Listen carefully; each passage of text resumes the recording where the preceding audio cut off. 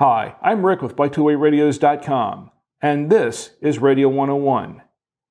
The Midland MXT400 is one of the few GMRS mobile radios that is also repeater capable. The question is, how do you set up the repeater channels? It's actually quite simple and can be done very quickly once you know how to access the repeater channels. The trick is how to find and activate them. There are 8 GMRS repeater frequencies.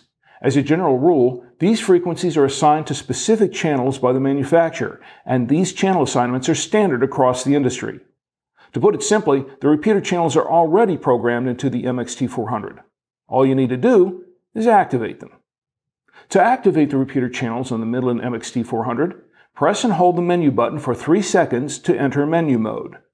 Press the call or power level button to navigate the menu options until Rep appears on the display. Turn the channel knob to choose Rep on. Press the select button to confirm. Then press the scan monitor button to exit the repeater channel option.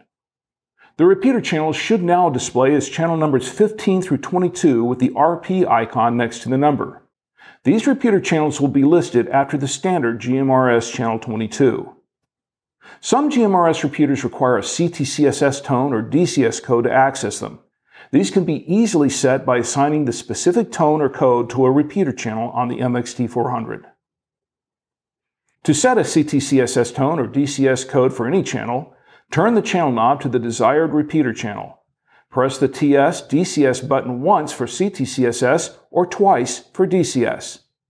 Turn the channel knob until the desired tone or code appears on the display. Press the select button to confirm your choice. The tone squelch icon will appear on the display for CTCSS tones, and the DCS icon will appear on the display for DCS codes. Press the scan monitor button to exit the privacy code option. There you have it. That's all you need to do to set up a repeater channel on the Midland MXT400. I'm Rick, and this is Radio 101. Class dismissed.